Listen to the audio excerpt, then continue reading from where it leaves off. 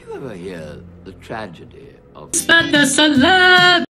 Spud the Slug, also known as the Nintendo Switch giveaway guy, is a person who uploads gaming content mainly about Mario Kart with some other games thrown into the mix. They use the persona of a slug named, well, Spud. They also use a voice changer which can lead to some being annoyed.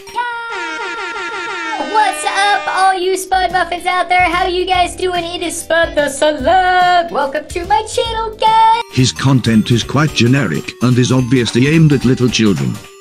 On the videos that actually have ratings enabled, you can see most people don't really care for him, and he wasn't oblivious to that either. For y'all, I got my hater blockers on for all of those comments that have been flying at me left and right. I guess that's what happens when you get 5,000 subscribers in 2 months. Spud, please. So that's it, right? I mean, what else is there to him? Just a crappy channel whose main goal was probably just to make a lot of money quickly. Well, there's something I find elusive with this channel. But before we talk about that, let's talk about the beginning.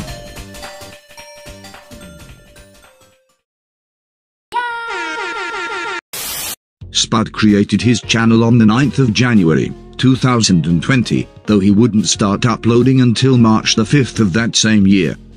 After that video, he uploaded 9 more within the same week, and it was during that week that he hit it big when he advertised his Nintendo Switch giveaway. After that, he'd continue to upload until June the 16th, 2020, and his Instagram was active until about the 26th of June, 2020. After that, he disappeared. His last video wasn't a great goodbye or anything like that, it was just another gaming video. He was even promoting a Nintendo Switch giveaway, don't know if anybody won sadly. Now we get to the part that I find the most mysterious. I'd consider this channel mysterious already, not because it's scary, but because of how weird it is and how it just stopped one day. Anyways, while writing I found a video by a YouTuber my voice program would probably not be able to pronounce, so here's their name. Anyways, you see this part of the video? Yeah, this video is missing. It's strange too, because looking at the internet archives, you can find this video. See? This one is missing, and it went missing in between the dates of June the 5th and December the 21st. What makes it stranger is that this is his true most popular video reaching over 600,000 views. It got this many views by being advertised on YouTube. I remember seeing it and remember it was being heavily criticized.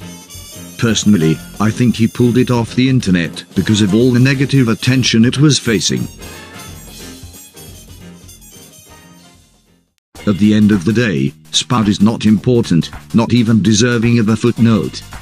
His content is honestly so generic it hurts. Which might sound like a lot coming from the fucker using a text-to-speech, but guess what, I just poked fun at myself, so I automatically have superiority over Spud. Oh yeah!